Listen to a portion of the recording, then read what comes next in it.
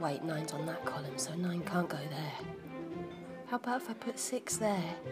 No, that wouldn't work. Fuck, fuckity fuck. It's him. What's he doing here? What the hell is he doing here? Act cool, play it cool. Ice, ice, baby. He hasn't seen you. You've got time to gather yourself.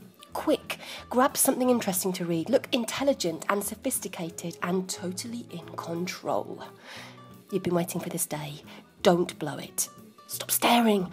It's embarrassing. Look super interested in your coffee or what's going on outside the window, but stop looking at him. My God, he's got a good body. Look at his buns in those work trousers. Stop it. Regroup, centre yourself, and breathe. He's just another human. Just like you, nothing more.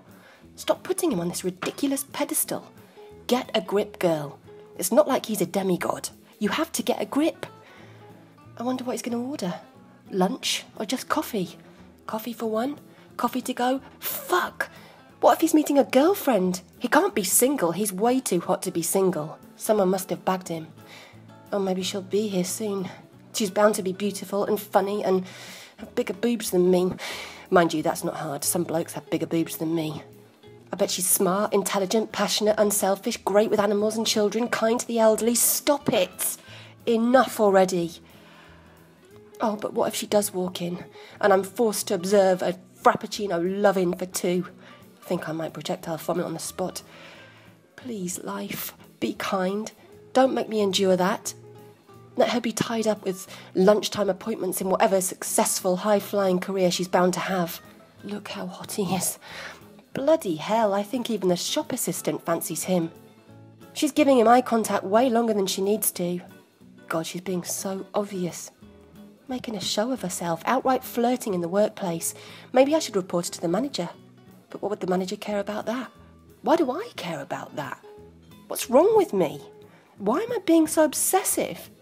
It's not a good look. The desperate look. People can sense it in you. See the need, see the, oh, fuck. He just looked this way. Did he clock me? Maybe he didn't. Maybe he was just glancing round for a table. Oh, fuck, he's looking again. Why was I looking? Staring like a little lost puppy. Oh, God, have these self-help books taught me nothing? Maybe he didn't see me. Maybe there's a free table near me. Maybe, oh, fucking hell, he's heading this way. And it's not a takeaway cup he's carrying. Oh, he's drinking in. Is he coming to say hello? Oh, God, what do I say? Hello? There's not a day gone by that I haven't wished we were still together. Or should I lie?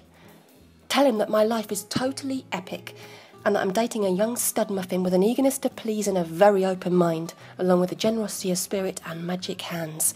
Stop it. Your face is twitching.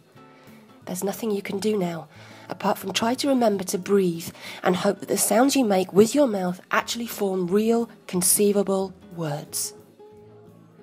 Oh, fuck. Hey, I thought it was you. How are you? Hi, Luke. I didn't see you there. It's really good to bump into you.